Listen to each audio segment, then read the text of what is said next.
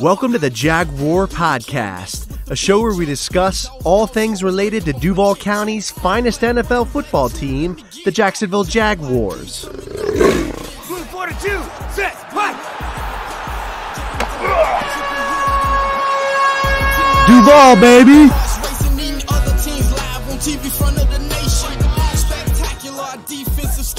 Hey everybody, it's Andrew, and welcome to episode 93 of the Jaguar Podcast. In this episode, I'm going to be doing a quick recap of the Jacksonville Jaguars 2020 NFL Draft. But before we start, I want to give a quick shout out to all of our healthcare workers, our doctors, nurses, firefighters, police officers, servicemen and women. Thank you so much for all of your service during this coronavirus crisis.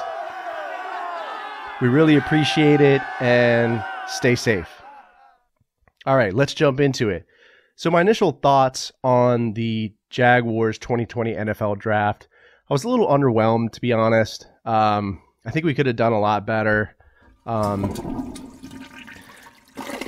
I'd probably grade this draft at a C+ at best. I mean, I guess I was a little surprised that Dave Caldwell wasn't more aggressive in this draft, especially considering all of the, original 2017 veterans that got us to the AFC Championship game, like Calais Campbell, Barry Church, Jalen Ramsey, AJ Boye, Dante Fowler Jr., all those, original guys that, got us to the AFC Championship game. He pretty much traded them or cut them. So it's really unfortunate. I think, I just wish that, we had been more aggressive, traded up, maybe, gone after Okudah at 3, or, maybe, going after Mekhi Becton, who is really, a stud offensive lineman, left tackle out of Louisville, who I think, probably could have been our next Tony Baselli, honestly. But, we kind of played it safe.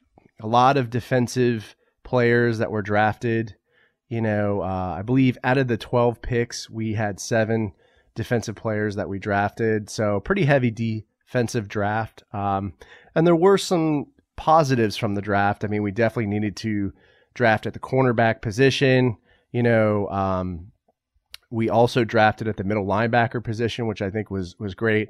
And we also got a pretty good edge rusher as well. So, not a terrible draft, but I definitely thought we could have, done better, been more aggressive. I will say from the offensive side, I feel like we could have gone for Jalen Hurts at, pick number 42 to hedge at the quarterback position. And, the reason why I say that is because we just don't know what's going to happen with Gardner Minshew. I think the jury's still out. Just heart and balls, man, heart and balls.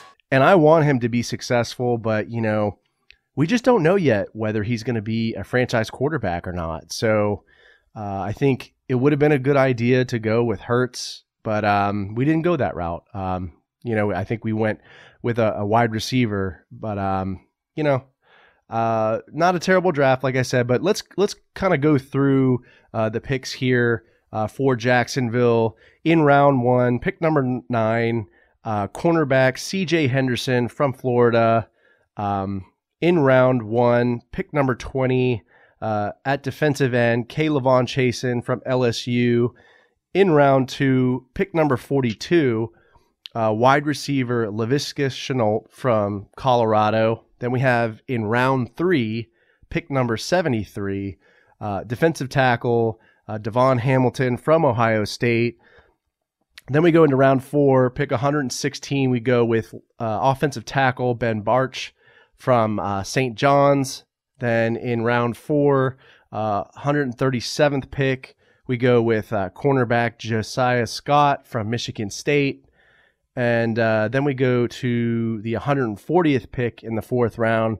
We go with middle linebacker Shaquille Quarterman from Miami. And then in round 5, pick number 157, we go with safety Daniel Thomas from Auburn. Another pick here in round number 5, 165th pick, we go with wide receiver Colin Johnson from Texas. Then in round, late or kind of in the middle of round number 6, we go with Jake Luton from Oregon State at the 189th pick. And we finish up with 2 more, one in round 6, the 206th pick. We go with tight end Tyler Davis from Georgia Tech. And then we close out in round 7 with Chris Claybrooks from Memphis at cornerback for the 223rd pick overall. So, 12 picks in this draft. 7 of them were defensive players. 5 were offensive players. And, I think it was okay, like I said, but very, very defensive focused draft. So, definitely needed to fill some holes at linebacker. We did with Shaquille Quarterman. Also drafted, it was in round 5 with Daniel Thomas at safety. And then we got another corner in round 4 with Josiah Scott, which I think was good. So definitely picked up some depth in the secondary. I think that was a good move. But, again, I think we really missed at the quarterback position and left tackle position. And, why I feel so strongly about that, especially at the left tackle position, is because Cam Robinson will be an unrestricted free agent after the 2020 season. So, who knows what's going to happen with Cam Robinson. I think he's been kind of unreliable. He's been injury prone.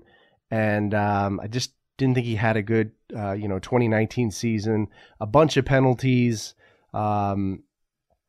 gave up, I think 8 sacks, pretty much the same amount of sacks that Jawan Taylor gave up. And Jawan Taylor's a rookie. So, that's not good for Cam Robinson. That's going to be a problem, I think, for Jacksonville. And I think even with, Ben Bartch, and I'll go into a little more depth into this, in terms of the player analysis, which I'll do in the next episode. I just don't think we really picked up anybody in this draft at the tackle position that's, going to be our guy, our next Tony Baselli. So I think that's going to be a problem. I think it's going to be a problem for Gardner Minshew.